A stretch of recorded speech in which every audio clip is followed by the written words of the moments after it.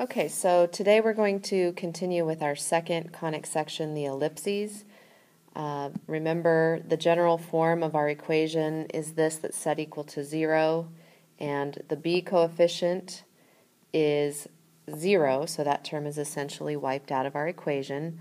And just as a reminder, we recognize that we're dealing with an ellipse because the coefficients a and c are not equal, but they will have the same sign. Alright, so just like with circles, the general form does not give us enough information to graph from. So we do have this other form or alternative form called standard form.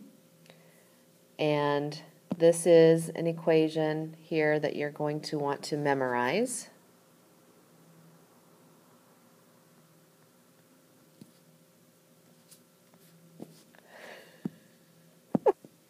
Notice a few things are different in the standard form equation for an ellipse versus a circle.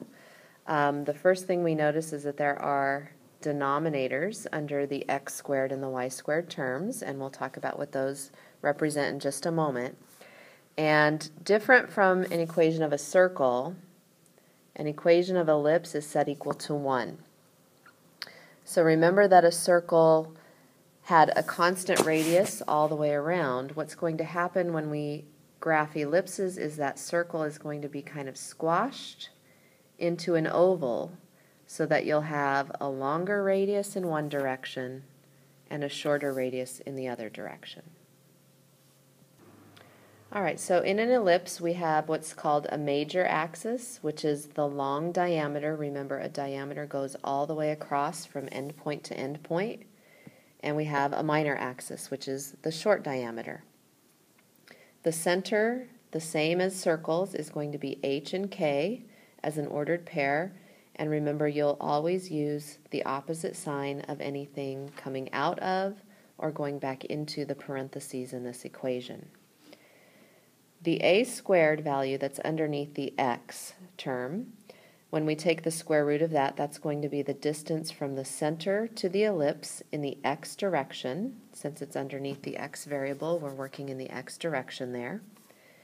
And the square root of b squared, the b value, is going to be the distance from the center to the ellipse in the y direction.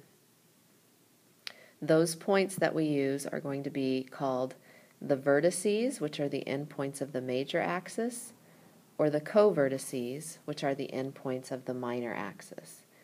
So just to give you a little bit of an idea of what we're talking about, if we have an ellipse that's squashed in the vertical direction here, the a distance would be this horizontal distance from the center out to the ellipse, left and right, and the b distance here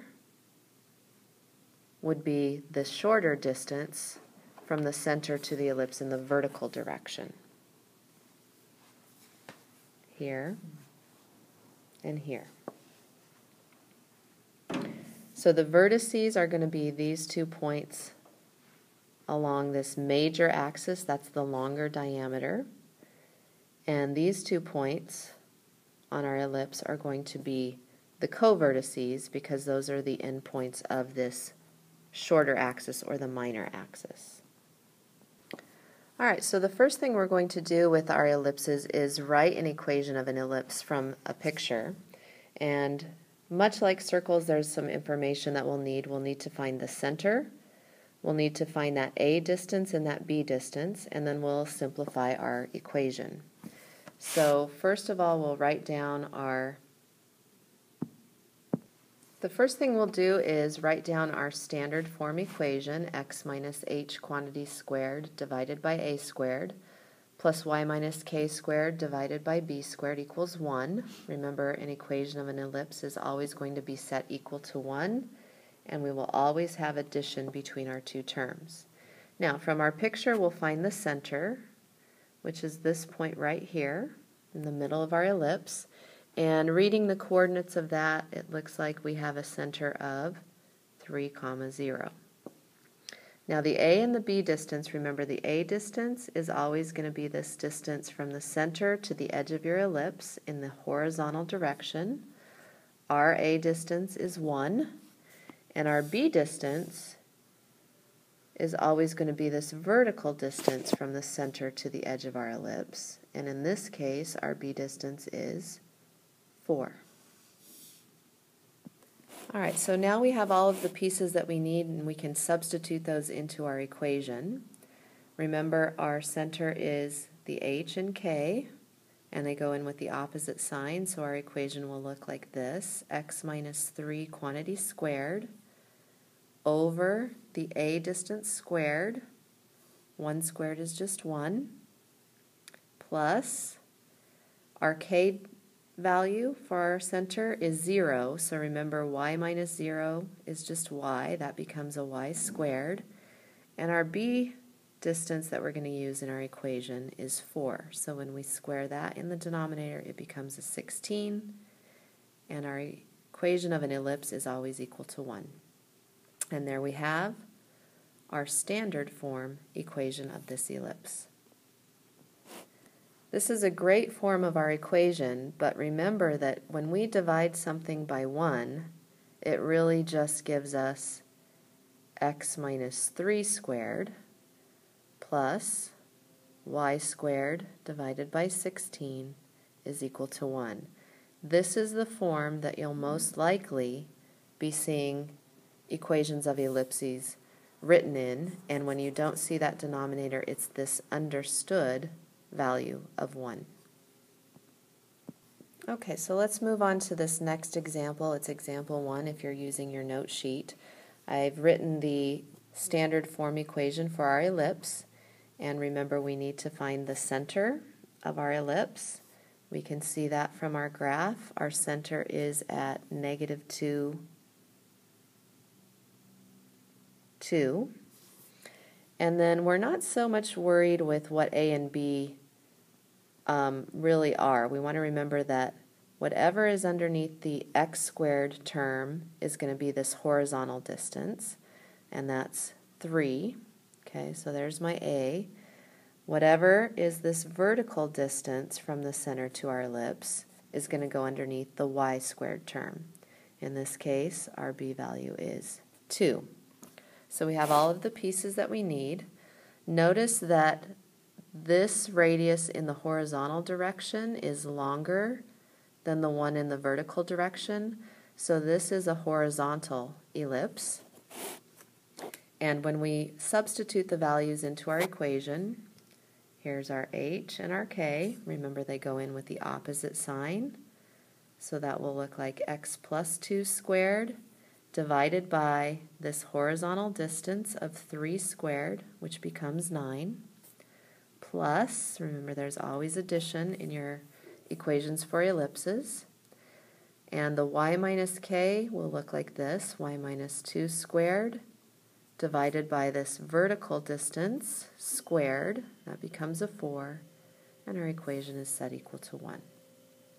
There's our equation in standard form.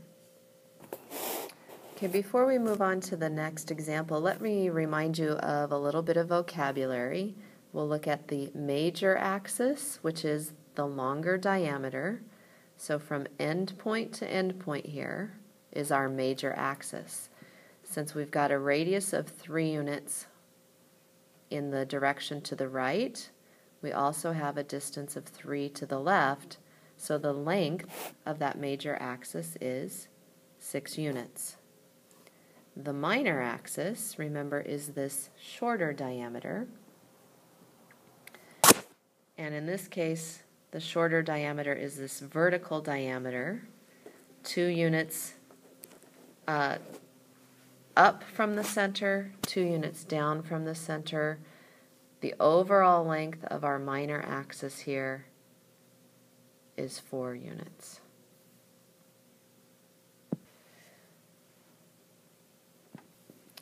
Okay, so for this last example of writing the equation of the ellipse, I'm going to have you guys try this one on your own. So you, at this point, should pause the video, try to find your center and your horizontal and vertical distances, substitute everything into the equation, and come back and check your answer when you're ready. Okay, so did you read that the center of this ellipse is at 1, -3, that's your h, and your k value. The horizontal distance from the center to the ellipse was 4 units. So notice when it came into the equation it became a 16. We squared that value.